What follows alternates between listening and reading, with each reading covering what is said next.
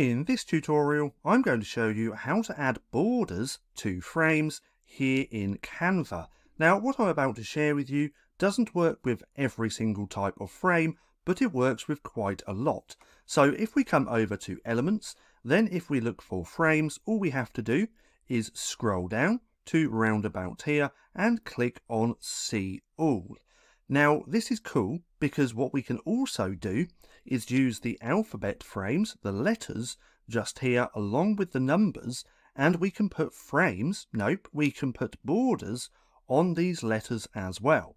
So if we take a B and put that there, let's go ahead and take a circle as well, and let's go ahead and take something else. Let's go with a star. So let's put that there like this. Now to add borders to these is really simple.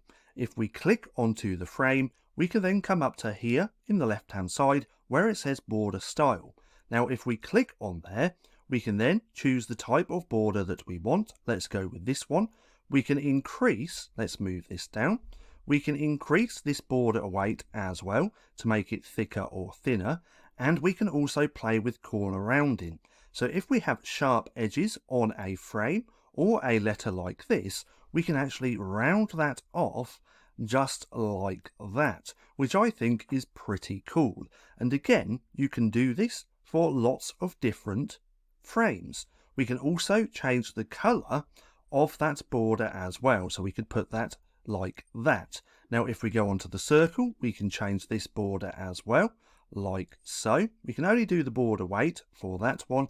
And if we do this star and click on the border styles, we can also do that there. But look, we can play around with the corner rounding as well on this star. Now, like I said, this isn't going to work on all different types of frames. What I highly suggest doing is coming through and having a little play with this.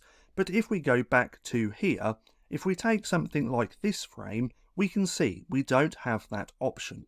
But if we choose something like this flower, we actually do.